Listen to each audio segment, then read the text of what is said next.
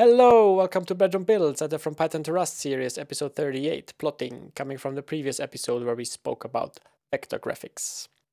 For plotting, I'm going to show you the implementation of the same plot in Matplotlib for Python and in the plotters crate for Rust. Rust has already many other crates that are implementing plotting. The plotters one seems to be one of the most flexible one out there as of now. For Python, there are many more options, and even outside of Python and Rust, you can use existing JavaScript solutions and of course some other plotting where you only have to provide the data. Anyways, let's hop over into the code to see those examples. On the left, as usual, we have our Python code, and as you can see, we are importing matplotlib and the ticker plus JSON to read the data from the COVID infection rates. So we see in the first comment on both codes where you can download the JSON file. It is fairly big. As of this recording, it's about 50 something megabytes. What I did in Python is I defined the countries that we want to look at. So this will be the country codes and then the overall world infections. Then in order to plot in Python, you will have to create a subplot, and to change the dimensions a bit to have a better readable legend and stuff, I chose to go by a 14:8 ratio. Here we then load the JSON data. Once we have done this, we can go over all the countries we want to analyze. We pass the country to the data key. We read the data rows, and for every row we get the new cases and the total cases, and then we can plot on the x-axis the total cases, on the y-axis the new cases, and the label of the plotting line will be the country's name. So that's maybe not the best variable names out there. So C is the country name, new cases, total cases. Once this has been done, we can now start formatting the plot. Since the data is exponentially growing infection rates, we want to use a logarithmic scale. So we use that for the x-axis and for the y. Then we can use custom ticks. This can be done in Matplotlib by the setXticks method. To avoid using the scientific notation for normal population, we can use a scalar formatter, and we turn scientific notation off. Then we can set this as the formatter for the x-axis, and therefore we will get those large numbers printed as they are. For the y scale, we can do the same, but here we can use the default scalar formatter because for those small numbers, he doesn't use scientific notation. Then we want to be able to set the title, give the axis a description. So for the x-axis, we'll have the total cases, for the y-axis, the new cases, and the code continues a bit further. We also want to show a grid, and we want to show the people where we have this data from in our plot. This is done with the plot figtext method. In order to position the legend nicely, I found this code snippet in the Matplotlib documentation. So what you would do is you get the box size of your plot, so the axis, and then you would change the width of it to 70% of the original one. This way you get the space on your canvas to draw the legend outside of your plot. Here we then can add the legend, which you would normally only probably provide with a title. But here we get to then also position it a bit outside and on the center to the left. We can then save this to an SVG file, which is what we will do in the Rust code.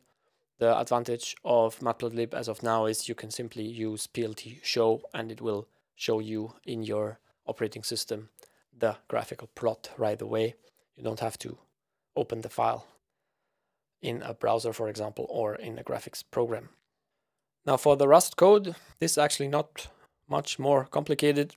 All we have to do is load our plotters crate prelude stuff, get file system reading with a buff reader going.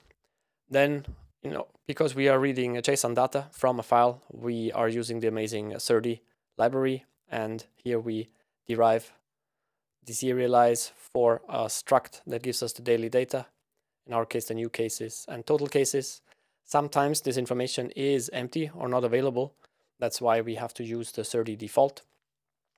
In Python, this trick was done as well, which you can see here. When we load the new cases, we are using get. If it's not available, we return 0. This is what SERDI default will be doing for you. Below we use as well deserialize for the country data. So here we have a property that we call data, which can be found inside of the JSON struct.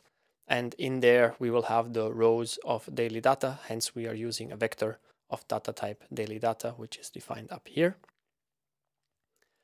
The output name is a static string. And then we start our main function. In order to plot with plotters, we have to decide which backend we want to use from the start. So here we have to use the SVG backend from the beginning with a file name, pixel dimensions, and off we go. We will fill this with a white background, so when I will show you the example plot, the screen will become bright. I'm already warning you now. Then we will split our drawing area into the upper section where we will actually plot our plot, and in the lower section we write the information where we got this data from. So the lower gets this title text with a fairly small font, and we can show that. Below here you can already see that we start a chart builder. Let's hop down and see what this is doing for us.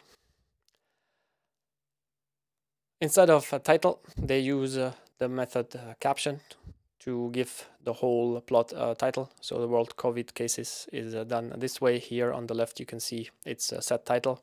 That's basically learning this other library from their documentation. Here we get to set a few custom formatting options like area sizes, margins, and whatnot. And here we then get to define our plotting ranges. So we go from 20 to 5 million. We use the log scale. We have our key points. And this is now the description of the x-axis. And the second part of the Cartesian 2D one will be the y-axis. Same thing, but a smaller range. Also log scale, a bit different key points. So those customizations are done here in the Python code. Then we can use the description of the x-axis and y-axis. This is called the x and y label in the case of matplotlib. Once we have that, we can draw our chart. And now we get to the code where we actually read from our JSON and data. Parsing the JSON data is fairly easy because we have the amazing SERDI JSON library. This one understands that if there is a dict in the JSON, we can simply deserialize that into a hash map, which is what the format of this COVID data has. Every key is the country code. Therefore, this hash map's key type of a string will be actually the country code, and the format of country data we have already defined up top. If you remember, the struct has the member called the data, which is again then a dict key in the JSON format. And inside country data, we have the rows with the actual information we want to look at. So this line does all that for us. Since we only want to look at certain country codes inside the data we just parsed, what we do is we iterate over those country codes and we enumerate. In this way, we will get the index. So China, in this case, will be 0 and USA will be 1 and so on. And we can look at the series of data that we've parsed for them. The reason for having an index is fairly easy. We want to have a separate color for every plot line, and we can use the palette 99 to pick a color by the index of our data. In order to draw these new and total cases, what we are doing here is we deconstruct the daily data struct. This is the parse the data. Series is actually the country code that we look at. This has the property data. We can iterate over it. We map every element that we find inside of there to this daily data reference. But since this is Rust, we can deconstruct the argument of the closure that we pass to map. So in this case, the daily data to its properties, new cases, and total cases. The ... notation means that we do not care about other properties that daily data might hold. And this makes the following code then very easy. We return a tuple of total cases and new cases in the expected U32 data type. The other argument that we have for our line series is then the stroke width. Once this is done, the question mark will error out if we run into a problem. We can provide a label. In this case, series is the country code. And with this builder pattern, we can provide the data for our legend. This gets passed X and Y. We can provide a rectangle, and the color that we've chosen has to be the same as for the line we just plotted. So this way, the legend will match what we have plotted. Afterwards, you can see here, we can do some more tricks, do the drawing. And once we call present, this will actually be saved to the SVG file. If this fails, this expect will tell you when I go away. This will tell you that the file writing failed. If it was successful, we will get an output that it has been saved to the out file name. Looking at the plot, we see that the logarithmic scaling worked as we wanted it to. Plus, we get to have our custom ticks on both axes. Here we get our text for our data source.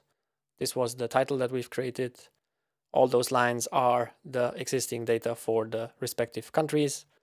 And we can see here, then also in the legend, the different country names associated with the color. This blue one is the overall world stats on total cases and new cases.